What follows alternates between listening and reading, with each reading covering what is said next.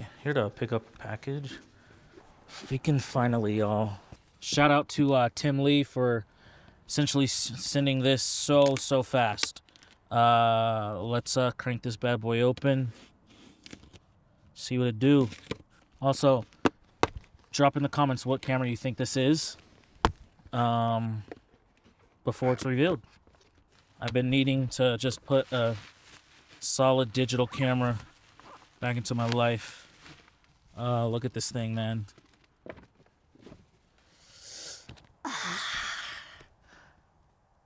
Beautiful, beautiful. One more reveal, I guess. Oh, one more reveal. Bada bing, bada motherfreaking boom, baby. Did you guys think it was a Fuji X106? It's not. It's not. I don't know how this lighting is either. Forgive me for the lighting. Yeah. Oh man, let me not tease you guys any further. Hold on. Oh my gosh. Oh my gosh. Oh snap. Did he get a Q2 monochrome? I did not get a Q2 monochrome. One thing I love about Leica, man, is their packaging. Oh. There it is, baby. Let's go, baby. Let's go. It's real. It's real. Oh, yeah. Look at that thing, man. It's real. I'm actually holding on to this, guys. I am actually holding on to this. Give me 2 seconds. It's real. Look at it. Oh, baby. Oh, bye-bye. Oh, look at that. When I was in New York, if you didn't check it out, when I checked out the M11 there in the store, I didn't want to like play with it too long because I didn't want to tease myself. And that was 2 years ago. Yeah, almost 2 years ago at this point. I didn't want to tease myself too much. I was just like, I know at some point I'm going to want this camera. And, or I'm going to, you know, get this camera just at some point. I just didn't know when. I wanted the black version just to keep like my whole setup black. But actually, I folded and went with the silver version because it's cheaper. And then I was able to find it used as well. I was able to find the black used as well too. But the silver's just cheaper overall. And I was just like, Eddie, be smart and just save as much money as humanly possible. But y'all, I am excited. The weight actually like does not feel bad. It doesn't feel as heavy as I thought it would be. Because I know the black one's like some aluminum or something. But yeah, let me I'm just trying to decide if I want to go in the car and do the rest of this real quick, because I do want to like try and take some photos today. So let me do that. Step outside of here, and I'll just be in a safer environment with this real quick, so that if I drop it, it doesn't drop on the, you know, ground, knock on car.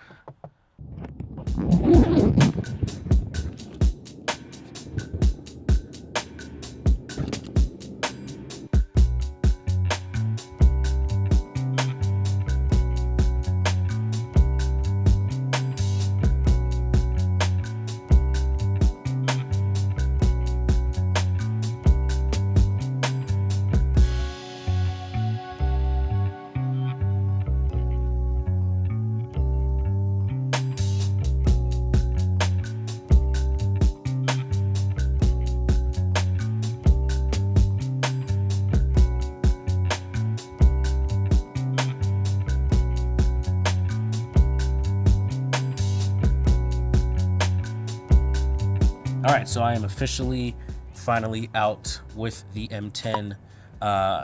Here it is. Here's the setup. I got it kind of browned out, brown strap, brown cold shoe cover, and shutter release button. Today I'm out with the 35 Summicron V4, but I also have the 50mm on me. So this actually is not my first day out with the camera.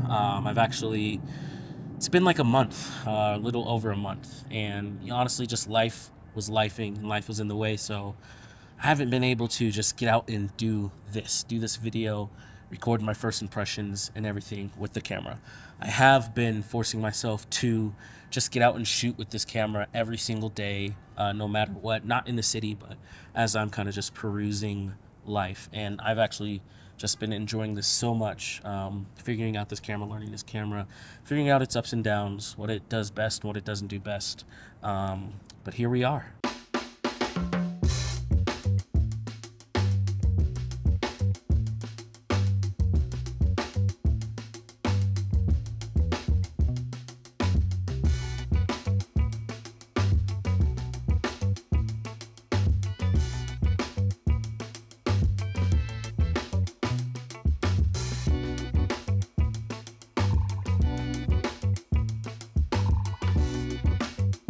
So first impressions of this camera in comparison to the M10R, that's what I had before. And the camera that I just absolutely regret selling instantly because I really just enjoyed it. I was just tired of it at the time, but the upgrades are definitely worth it. The main two reasons that I want to go with this are, one, the internal storage has 64 gigabytes of internal storage, and then two, the new sensor. Just from my testing so far with the new sensor, the metering and the way this camera just kind of exposes your images just based off the meter is way better than what we were getting before in the M10 line of cameras. Those would usually meter off the shutter or have like a type of spot meter. Correct me if I'm wrong on that, but it just wasn't as accurate. Still was good, it wasn't like bad by any means, but this is just much more accurate and a lot better. Also, the internal storage, 64 gigabytes is amazing, and I think every single camera should have this. I believe the Ricoh did have it. I really wish like Fuji's would have it because it's absolutely clutch. If you know me, I forget SD cards all the time when I am shooting on digital cameras, and being able to just have that internal as a backup and not have to just solely rely on a card. It's like you getting dual slot shooting at this, at all times. So it's really neat. I really enjoy it. Every camera should have it. Those two features alone are just so much worth the upgrade. But a few other things, I guess. It does have a new base ISO of 64, if you can see that there. And that basically allows you to shoot at lower apertures and brighter settings and be able to just take advantage of, just more dynamic scenes, I guess, without having to compromise in other ways. The one difference I will say that I'm not like too happy on, but it's not a deal breaker, and it's really stupid. It's probably just a nitpick. It's actually the shutter sound. The shutter sound on this camera versus the M10, it's not the same. And then here is the M10. I really wish it was, and I believe that's because the shutter has to close first and then open when it, takes the photo. That doesn't mean it's slow or any means. But that, it is a bonus in a way as well too, because you can finally shoot in silent mode. You can turn the mechanical shutter off in this camera and shoot with electronic only. So it's like it can be a completely quiet shooting experience if you want. So that's nice. But that M10 shutter sound was freaking immaculate.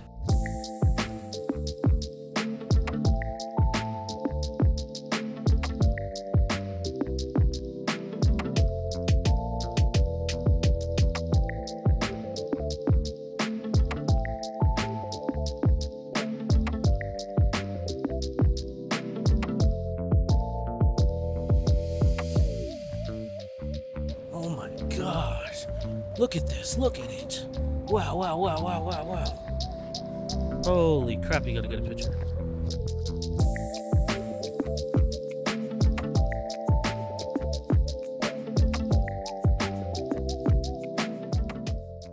So another one of the main reasons on why I picked up the M11 is because I fell in love with my M6, and I fell in love with these lenses, this 35 millimeter Summicron V4, and my 50 millimeter dual range Summicron. Absolutely love this thing. Has pretty close focus, but I fell in love with these lenses. Before then, I was just using my Ricoh GR3 for kind of the majority of my work, but last summer I started using these lenses just heavily, and the results that I was getting from them, that I was seeing from them, was just pleasing. It was what I wanted. It's what I've kind of been searching for in terms of just like uniqueness in the image. These lenses kind of just fit what I wanted to do when I was out creating perfectly. And essentially I reached a point where I just felt like I don't have a need for digital in my life. So I ended up selling my Ricoh cameras and just used that to fund other camera video gear and whatnot. But I was working a job back in February, and I was shooting mostly on film on my M6. If you've been following me on Instagram, you've been seeing me share just so much of it. There's a video and everything coming on those sets of photos soon. But it was in that moment, as I was shooting BTS on that project, that I came to the conclusion that I need digital. I need a digital counterpart in my life, and I knew for a long time that I wanted to go to, you know, a Leica M system, whether that be the M10 or this M11. And so it wasn't too long after that job, I ended up picking up this camera, and man, do I really wish I had it on that job. I didn't. I was able to create, you know, what I needed to create with what I had, and it came out to look excellent. But for the most part, this camera's awesome, and I absolutely adore it. Secondly, I've just really been wanting to explore new things. Denver just has not been the most active place because the entire city is under construction, and that's kind of just been ruining so much. So I've had to force myself into, Eddie, step out of your zone of just doing people-based, you know, candid street photography and start exploring something different. And so I've been doing that. And digital has been enabling me to do that more and do it later in the evening, at night, when I don't have to worry just about shooting a 400 speed film or 800 speed film or something like that. Digital enables me to be more creative and to be able to explore things outside of just what I was really locking myself into, shooting film exclusively. It's been opening my eyes to just look at things differently and just really appreciate what more is around me besides like people and people-based street photography.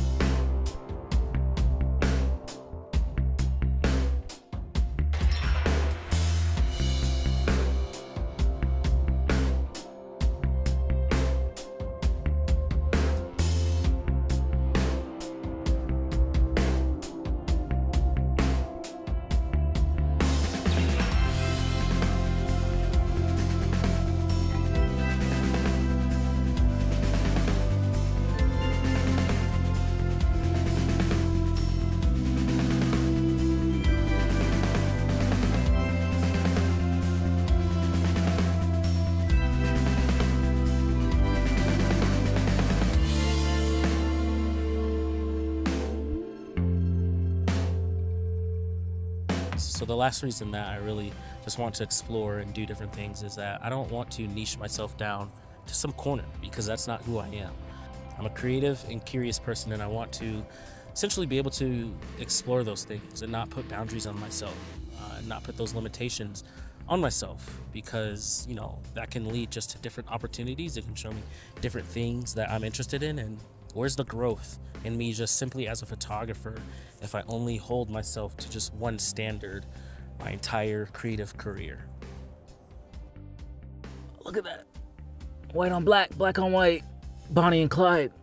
Bonnie and Clyde. If you've seen Rush Hour. Bonnie and Clyde. Ooh-hoo-hoo-hoo. We gotta do the Jason Momoa. We gotta do the got my film, got my digital, shoot them both at the same time. Leica for life.